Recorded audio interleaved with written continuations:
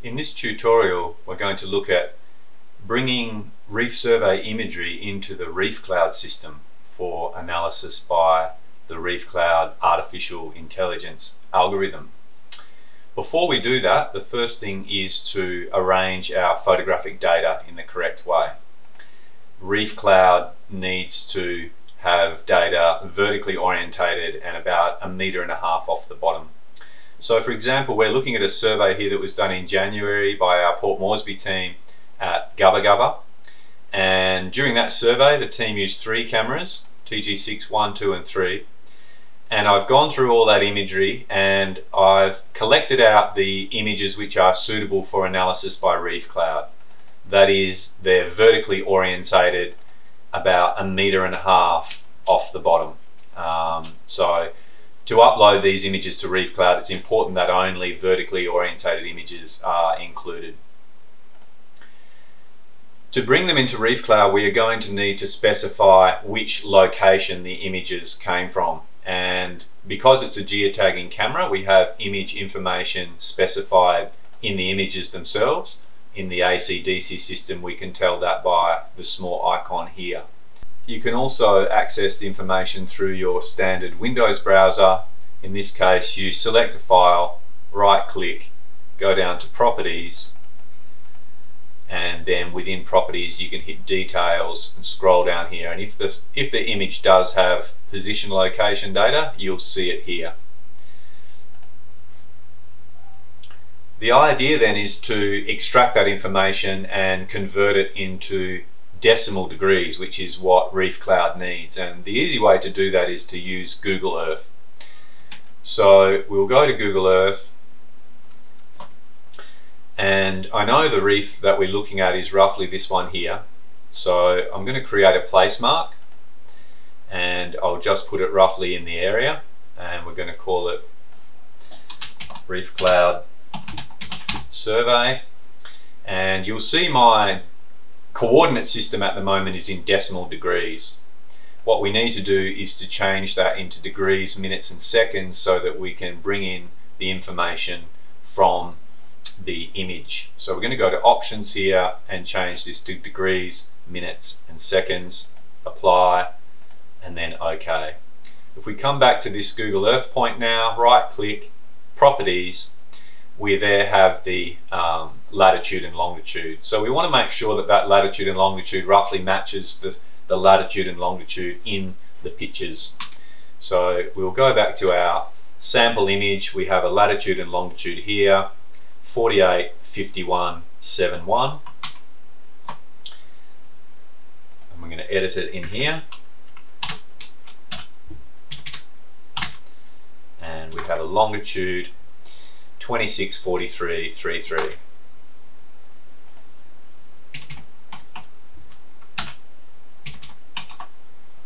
Okay, and there we go. So we know roughly this is where the team collected that information. It's on the back edge of the reef here on this reef called Mindarana. What we then want to do is then go back into our tools, two options, and change the coordinate system back to decimal degrees, apply, OK, and then now when we have a look at our properties of our point, we can see the latitude and longitude in decimal degrees. So leaving that open, we go back to ReefCloud,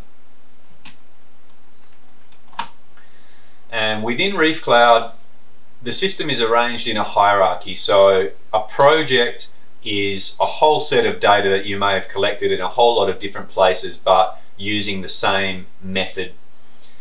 Within each project you can then have sites, and these are obviously the places where you went to collect the data, and within each site you can have a specific survey, and that may be, for example, a 50-meter transect where you took 10 images.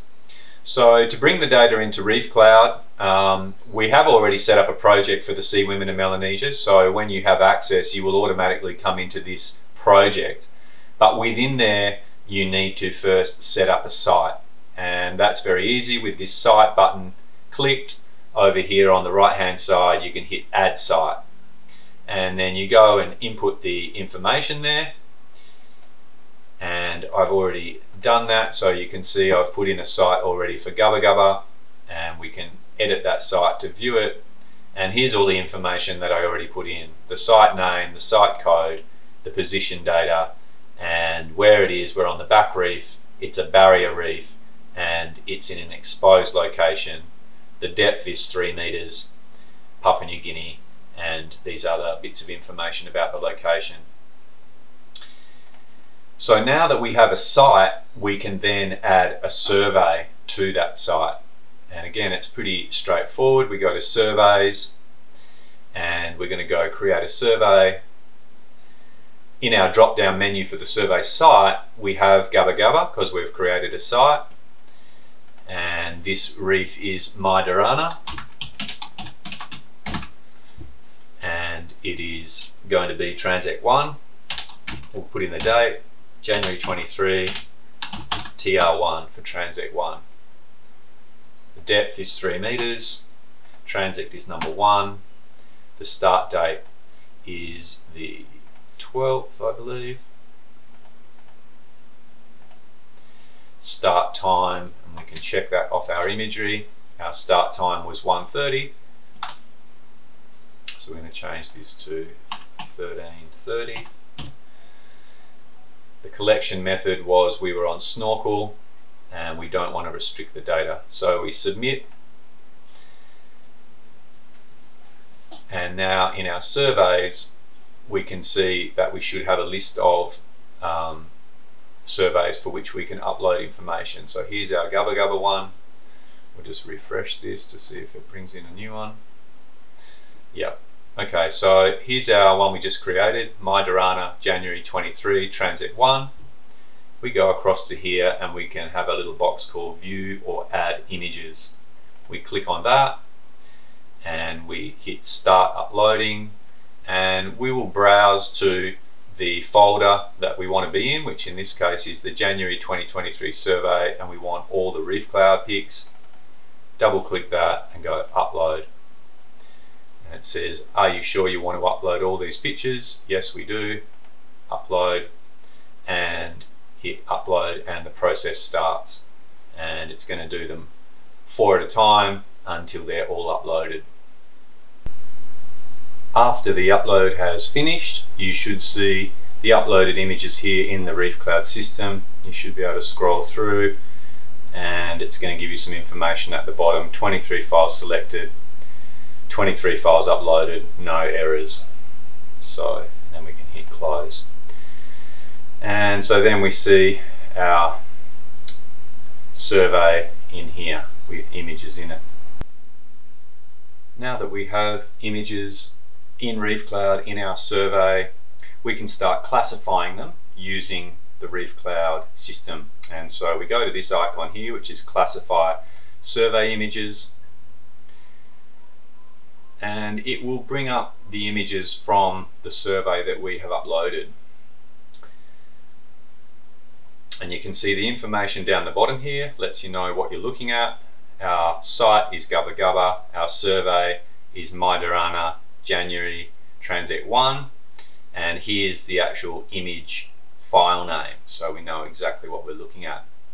There's a couple of different ways you can look at these images. You can look at it as a full image like this, or you can go to these points, and these points represent all of the green dots that you see on the full images. So we'll start with a full image for the moment.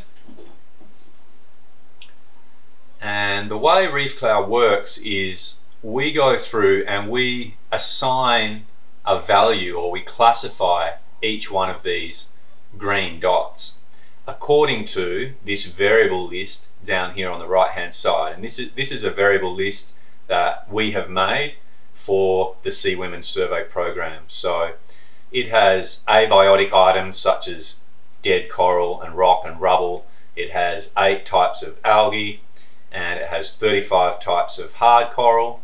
It's also got hydrocorals, invertebrates, soft corals, and other things like leaves or plastic or camera shadow. And so it's pretty straightforward. What you do now is you go through and you click on each one of these points and you assign it a label. So for example, we'll start with this one here. Once you've clicked on it, it goes orange, and then when it's orange you can assign it a label. Now we know this is a Porites massive coral, and so we're going to go down here to hard coral and we're going to find Porites massive, and when the point turns blue it means that we have assigned a value to it. And so you can see when you mouse over the point, it's going to tell you what ReefCloud guessed that it was, and it guessed it was a Marioliniid massive coral, and then it also shows you what the human, us, scored the coral as, and we correctly scored it as a Porites massive coral. So the idea is we go through now and score each one of the 12 dots on each picture, and each picture will have those 12 dots laid over the top of it. The way the ReefCloud system works is that once we have coded about 1/3 of the dots in the whole photo sequence, the machine will actually learn what is under each point, and it will start to guess increasingly correctly what is under each dot. The other thing that's worth noting is you can zoom into the ReefCloud image, and so you can get very close and see exactly what's under each dot, and you really want to be scoring really just what's specifically under the dot once you've zoomed in a fair way. So that you can know what all these variables are, we've made a supporting teaching resource, a PowerPoint presentation, the Sea Women ReefCloud label identification guide. So every one of those labels that you saw in the ReefCloud system has a definitive picture here so that you can check off and work out what each thing is. So all the different types of algae are in here and all the different types of corals. And so that's it. You go through and you classify as many of these points as you can. If you're uncertain, once you've done a certain number of them, you'll find that the machine actually starts to guess the identity of the point fairly easily. If you want to go back and change a point, that's no problem. You can come back here, for example, to this one that we already coded. And if we want to change that one, we just click it again and it goes back to orange, which means we can edit the code of that point. And that's it. Once you've done that, you can it will generate some really neat, you can hit report here and it's going to generate some quite interesting statistics based on the information that you've coded into the image, and the machine will do a pretty good job of guessing what the rest of the things in the imagery are. Once you have all of your site survey data into the ReefCloud system, then there's a couple of ways that you can look at the results. Up here under the dashboard, this just sort of gives a summary of everything that is in your particular project. So we're looking now at one of our projects from Yunbanun, Magnetic Island, and we've got 8 sites and we've so far uploaded 2,707 images, and we've classified nearly 20% of them, so we've still got a little bit to go. And here's an overall summary of coral cover, both our estimate, the machine estimate, and then the human estimate. And you can click through here to the different sites and you can see the estimates of coral cover for all the different sites just with the click of the mouse. The more detailed information you can get down here in this left hand menu under report. And so in this case we've got our site. Let's go, say for example, to Fish Cove, and we can change our group to hard corals.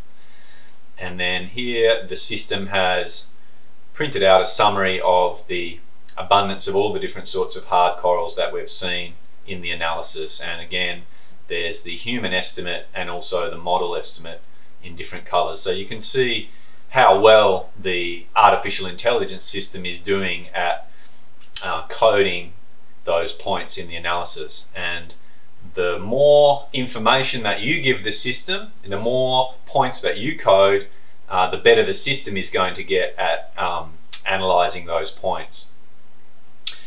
So that's a couple of the ways that you can use the system to get some estimates of what's going on. You can export this stuff now, you can download it as a plot.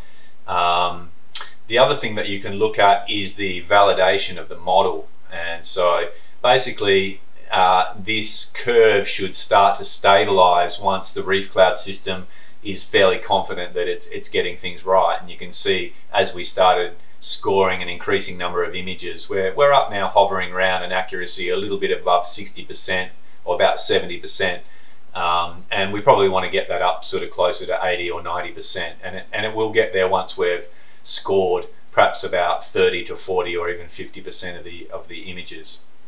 So that's how to use the ReefCloud system. There's, as you can see, there is guides, online guides to give you more information about improving the system, and under here, under the help section, there's a whole lot of online help that tells you how to use the ReefCloud system. So good luck with it, and if you've got any questions, just email us directly, info@coralseafoundation.net, and we will try and help you out as best we can. Thank you.